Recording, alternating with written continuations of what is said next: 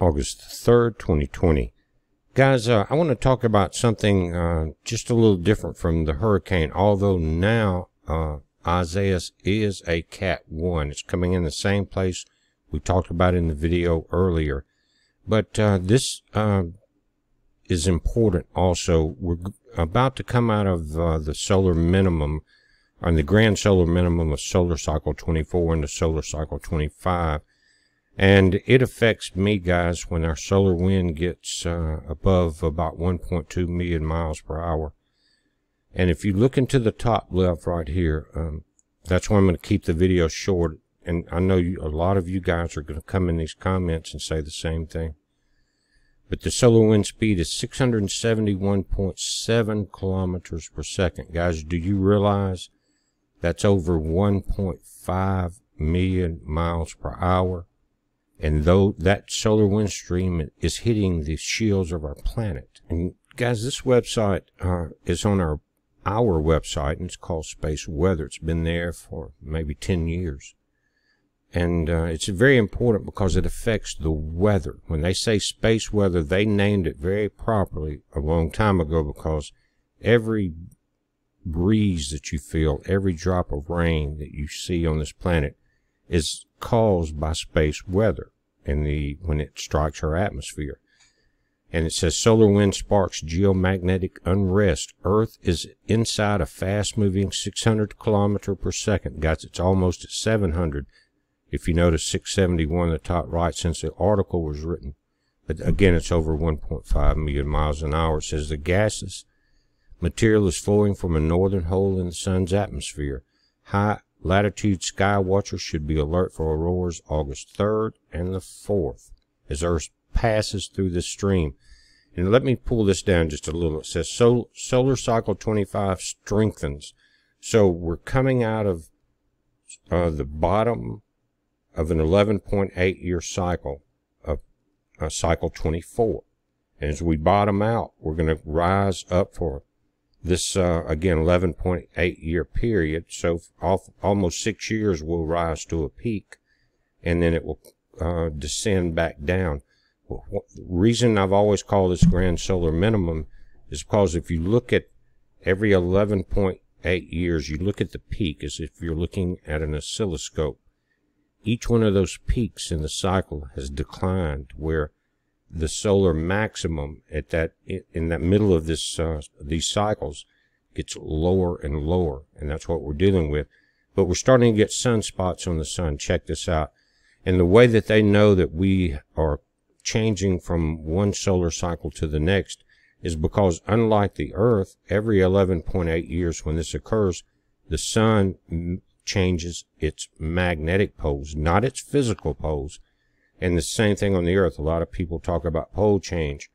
Magnetic pole change is one thing, but physical pole change is another. But the sun does it every 11.8 years, which matches the orbit of Jupiter, the gas giant twin.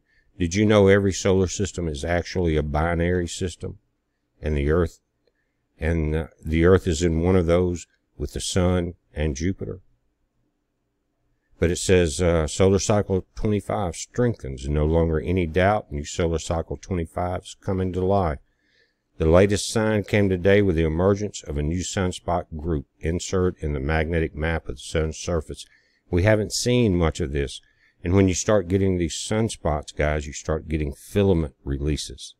You start getting coronal mass ejections and solar flares. But what they're talking about is provisionally numbered AR 2277, that's the top sunspot, has two dark cores, each about the size of Mars. Guys, did you know that if you took the sun and then you took an exact model of the Earth compared to the sun, it would take 109 Earths to go across the surface? That's the difference. It would take millions of Earths to feel the inside.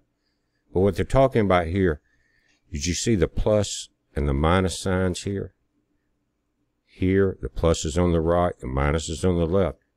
Every 11.8 years, that polarity of these sunspot changes. And that's what that's how they realize that we're coming into a new solar cycle.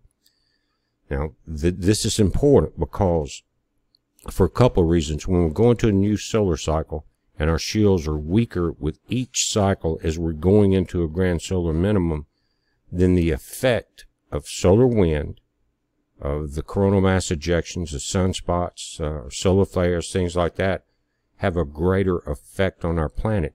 And it affects our weather. When this was kicking up, starting to come in, we saw sudden explosions from Hurricane Isaias, which now is a Cat 1 hurricane coming into the Carolinas, guys. So again, everything affects, it's like a domino effect from the sun down to all the planets. But it's saying active regions from solar cycle 25 are now strewn across the sun's northern hemisphere. These are places where magnetic fields are intensifying, creating islands of magnetism on the sun's surface. Just again, think about it. A sunspot like you're seeing here at AR 2770 right here, guys, you could get 3 or 4 of our planets through that hole without touching the surface. Just to give you, an idea of what we're dealing with. But I want to say this, it affects me when it gets this high. And let me just show you the math when you go from 671.7 kilometers per second.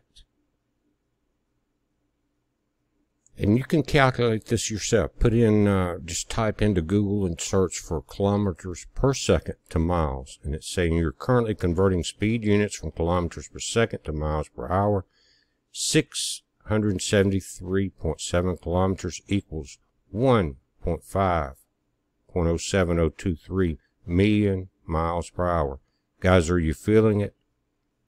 I know you are. Also, watch for the tides tonight coming in. You got a Cat 1 coming into the Carolinas, guys. But I had to mention this because we've talked about it many times before. It's a heads up. Be safe.